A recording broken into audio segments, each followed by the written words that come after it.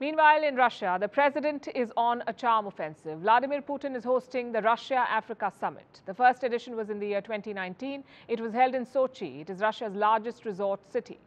What's happening now is the second edition. The theme for this year is peace, security and development. And that's what's on the agenda. Growing cooperation, promises of deals, security guarantees, all with a sprinkle of geopolitics. The summit started with a bang. Putin's first promise was free grains to Africa. We will be ready in the next 3 to 4 months to provide for free to Burkina Faso, Zimbabwe, Mali, Somalia, Central African Republic, Eritrea, with 25 to 50,000 tons of grain, and we will ensure free delivery of these products to consumers. Now some context here. Ukraine accounts for 9% of global wheat exports. This grain makes its way to markets through the Black Sea. In July 2022, Russia and Ukraine struck a deal. It was called the Black Sea Grain Deal. Ukrainian grain would reach the world and Russia would not attack the ships or stop them. That was the deal. But last week, Russia walked out of this deal. And since then, global food prices have been on the rise. Africa too was alarmed. The continent depends on much of this Ukrainian grain, and rising food prices do not bode well for its leaders. They could face protests or worse. So Putin is now making up for that. He's promising to cover up for Ukrainian grain, and he's offering some of it for free. Our country can replace Ukrainian grain both commercially and as free aid to the poorest countries in Africa, especially as we are again expecting a record harvest this year.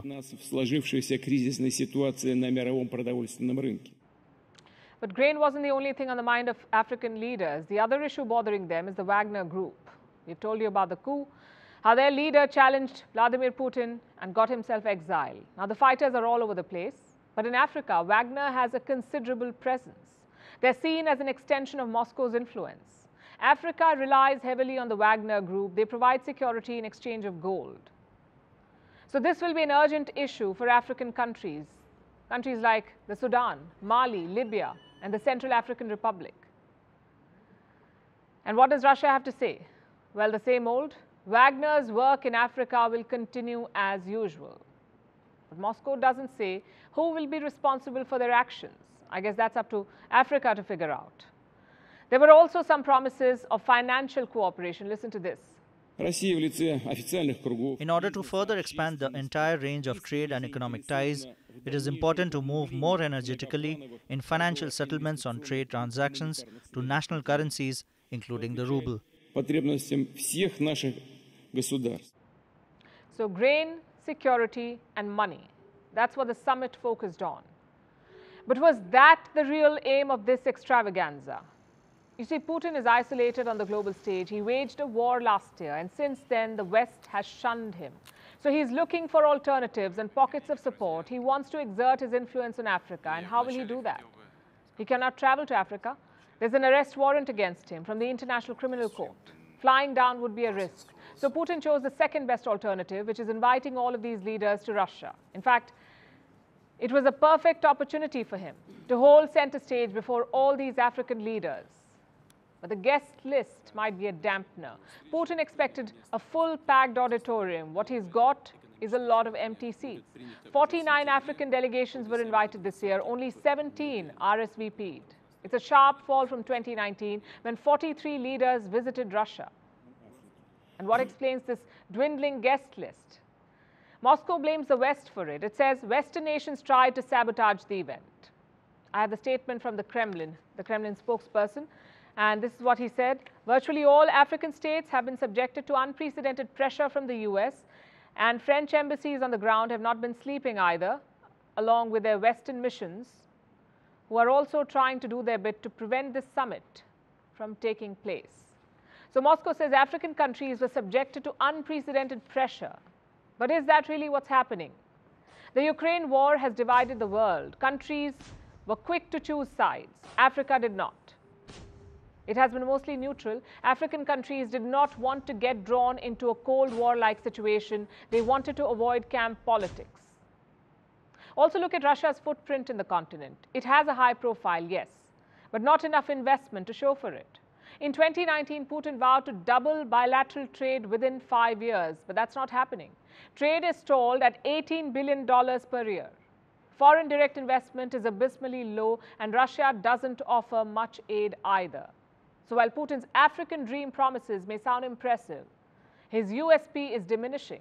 There are other compelling dreamers in the mix, the likes of China, the United States, and France. They're all vying for influence in Africa. And they're also pumping in a lot of money.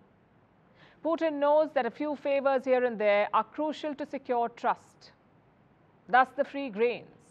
But will he be able to match up with investments in the long run? Will his promises hold up? Or will they just disappear like a mirage in the Sahara?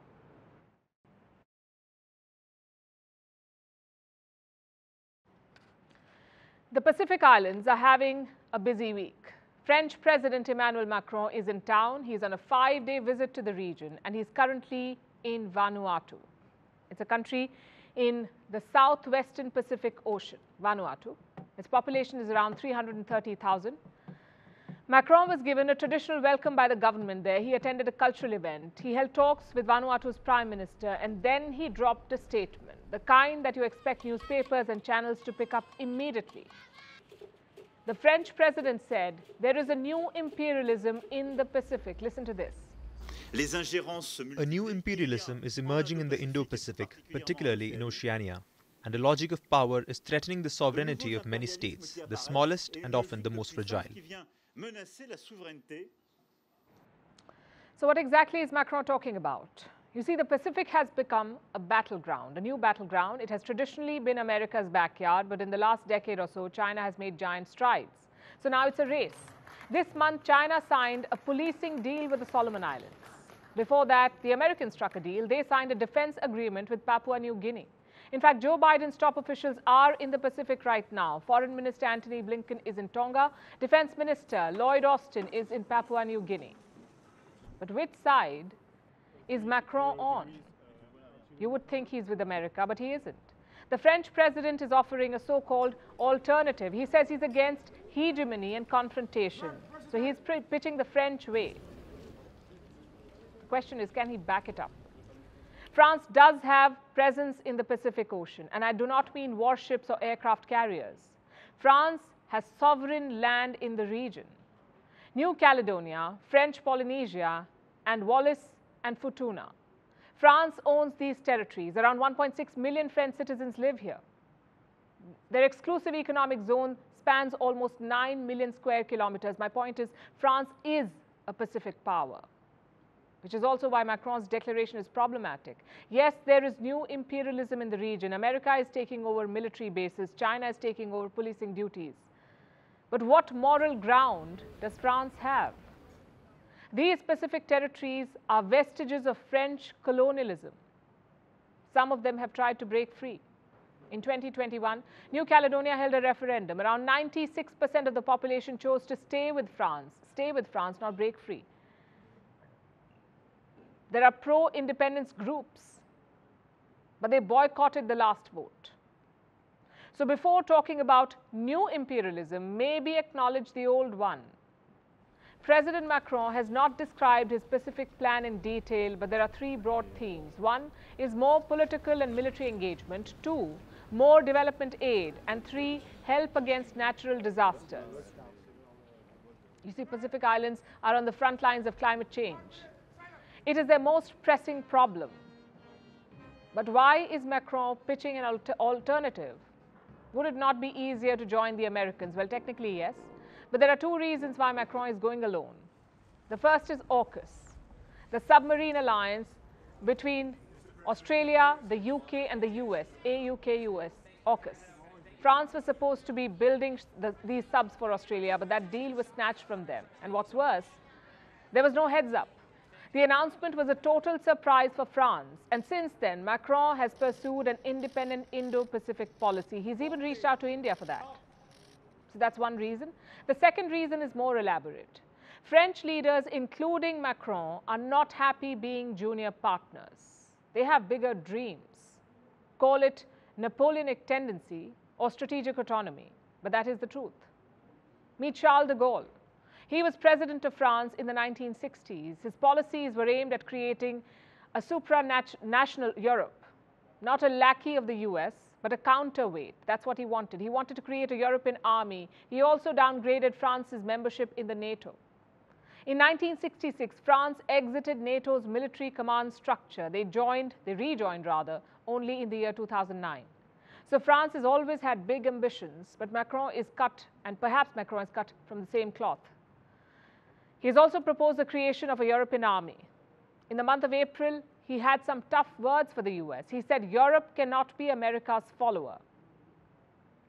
So the intent has been there, not just now, but even 60 years back. Which brings us to the question, what is holding France back? Well, in Macron's case, it is politics. He is an embattled leader at home. He has been pushed from one protest to another. In such situations, you cannot really spend much time on foreign policy. That is one problem. The second is the lack of economic heft. France's share of the global GDP is just 3%. The US makes up 24%. China makes up 18%. In fact, Germany, Japan, India, and the UK rank above France. Does that mean Macron's Pacific push is doomed to fail? Well, maybe not. His talk of a middle ground will attract attention for sure. If you align with the US or with China, the risks are higher. They may talk about peace and strategy, the US and China, but let's be clear, both these countries want staging grounds in the Pacific. No one is asking the Pacific countries what they want. Do you know what they want? Climate action. They need funds, knowledge, and resources to tackle climate change. It's a pressing issue for them, an existential issue. It's way more important than Taiwan or the South China Sea. If you can give them that, you can build lasting partnerships.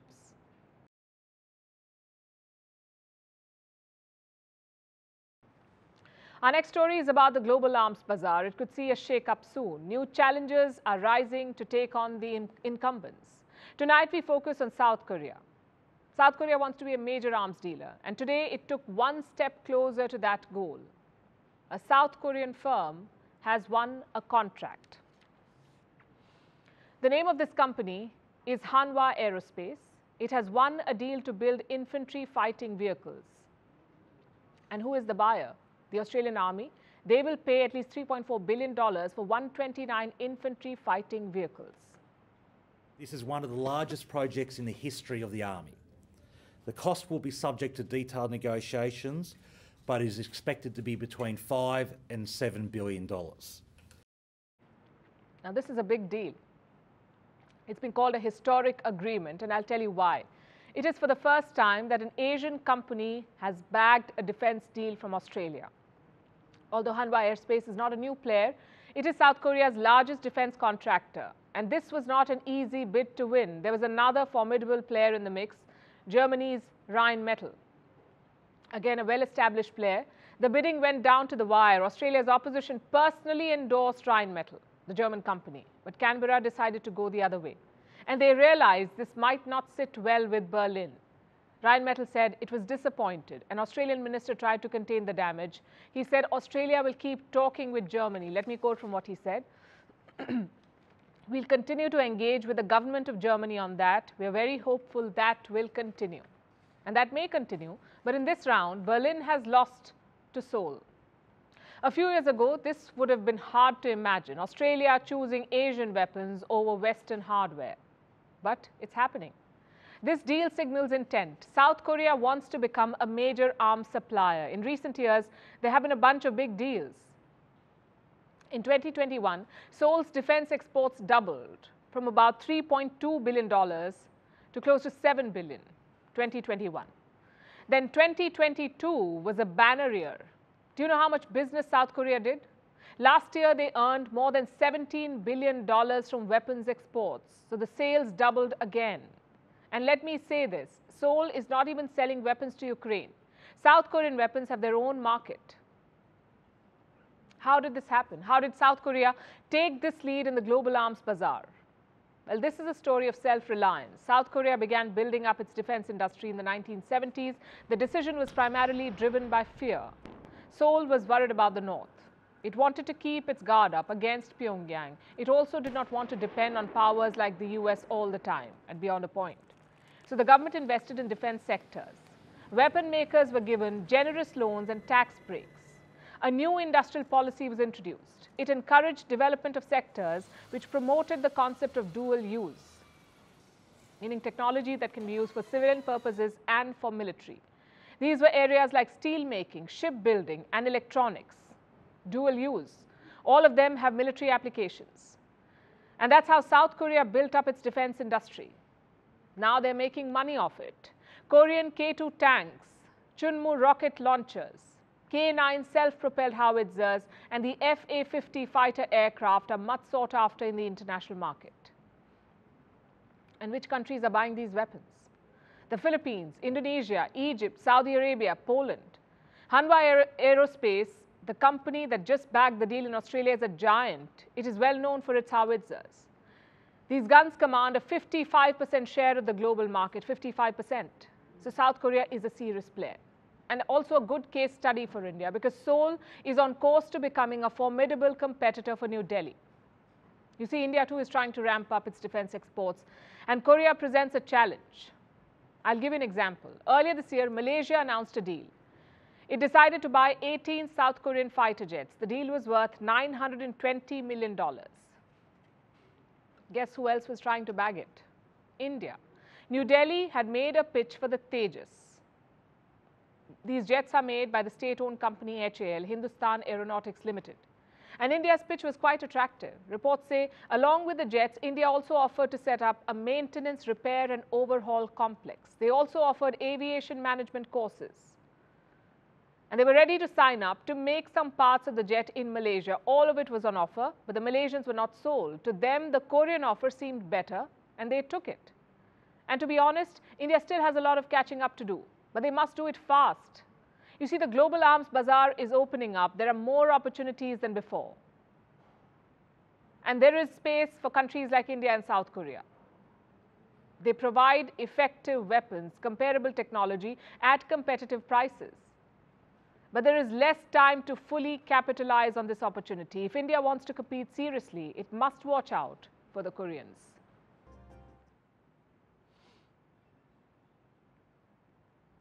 It's been 6 years since the Me Too campaign, 6 tumultuous years. In this time, we have called out sexual harassers. We have unmasked dozens of predators. But how many have we punished? I ask because of the Kevin Spacey trial. The actor has been acquitted by a court in London. He was accused of 9 sexual offences by 4 men. All the cases were in the same period, from 2004 to 2013. But the jury did not convict him. They found him not guilty of all the offences. So Spacey walked out a free man. He says he's humbled by the verdict. Listen to this first. I imagine that many of you can understand that there's a lot for me to process after what has just happened today. But I would like to say that I'm enormously grateful to the jury for having taken the time to examine all of the evidence and all of the facts carefully before they reach their decision. And I am humbled by the outcome today. Kevin Spacey had been accused by around 30 men. Not all of them went to court, 30 men. Those that did had multiple allegations of groping, of drugging, and of assault. Spacey denied all of it. He said the accusers were out for money, but he did admit to 2 things. 1, that he was a quote-unquote big flirt, and 2, that he often made, and I'm quoting, often made clumsy passes, whatever that means. The accusers did testify against Spacey, but the jury was unmoved. They declared him innocent. There is already talk of him making a comeback. You see, when the allegations emerged, Kevin Spacey became kryptonite. No one wanted to work with him, but now he's plotting a return to mainstream acting. Johnny Depp did the same after his domestic violence case. So tonight we're asking an important question. Have courts failed the Me Too movement? And Kevin Spacey is just one example of it. American comedian, Bill Cosby, was accused by 60 women, 60. In 2018, he was convicted in jail for 10 years. It was seen as a huge moment in the Me Too campaign, but the joy did not last. In 2021, that conviction was overturned. Bill Cosby walked out a free man.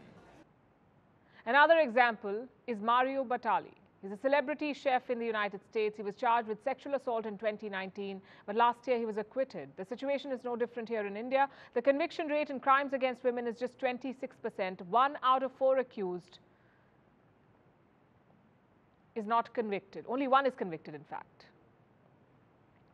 If the accused is powerful, he can do a lot.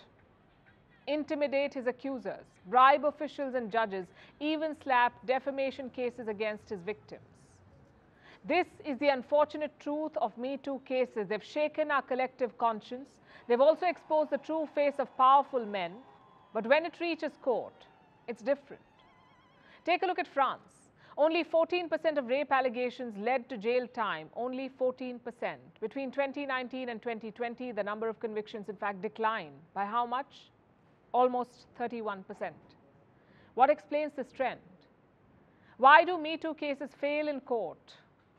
There are multiple reasons for that. One major reason is the type of legal system in place. Western countries use a jury system. Ordinary people are constituted into a panel. This panel will decide whether the accused is guilty or not. It may sound like democracy in justice, but not every case is easy to understand or decide on. Some of them are complicated, like Me Too cases, very complicated. Do jurors understand the concept of power disparity or the idea of consent?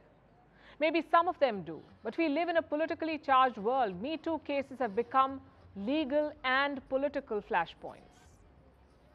So using juries may not be ideal. The second reason is time. Accusations have emerged or often emerge after years or decades. So evidence is hard to get. In such cases, it becomes a he said, she said situation. The Kevin Spacey case is one such example. As always, the court believed what he said. A third reason is the way our police and courts are designed. They're not sensitive enough. They're not concerned about why this movement emerged. Hence all the acquittals. And let's be clear about one thing. An acquittal does not mean the accusers lied. It does not mean the Me Too movement was a farce. It means our legal systems need an upgrade, and an urgent one at that. Imagine a survivor reading about these repeated acquittals. It could traumatize women who have come out, and it may also scare away women who haven't. So our courts and laws need a reboot. But until then, what can we do? For starters, do not rehabilitate these people. We've seen Me Too accused return to mainstream jobs as actors, as businessmen, as journalists, and as politicians. And this is a dangerous trend. You're putting more women at risk by rehiring these predators. And now it's time for Vantage Shots, images that tell the story. We're starting with the United States. A burning crane came crashing down from a high-rise in Manhattan. The crane was carrying 16 tons of concrete. 2 firefighters and at least 9 other people have been injured. Meanwhile, Senate Majority Leader Mitch McConnell just experienced the longest 19 seconds of his life. So did everyone else in the room. No, they did not do a plank together. McConnell went abruptly quiet in the middle of a news conference. Everyone was confused. He was then escorted away, and when he came back, he said he was fine. In London, tiger cubs had a fun time in a zoo. They soaked in the sun, chilled on a swing, and called it a day. Finally, we're taking you back in history. On this day in 1953, the Korean armistice was signed, ending the 3-year-long war. The Korean Civil War began in 1950. The 3-year-long bloody struggle left millions of people dead. The two countries never really signed a peace deal. So they're technically still at war. With that, we call it a wrap. Thanks for watching. We'll see you tomorrow.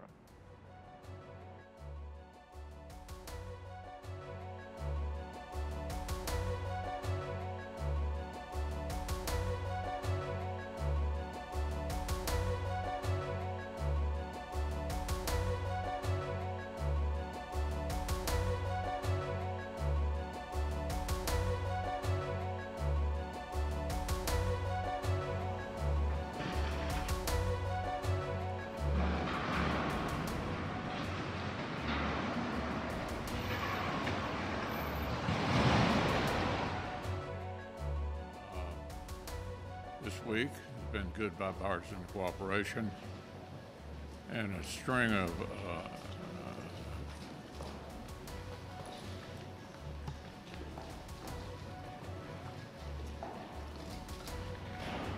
Okay, Mitch? Anything else you want to say, or should we just go back to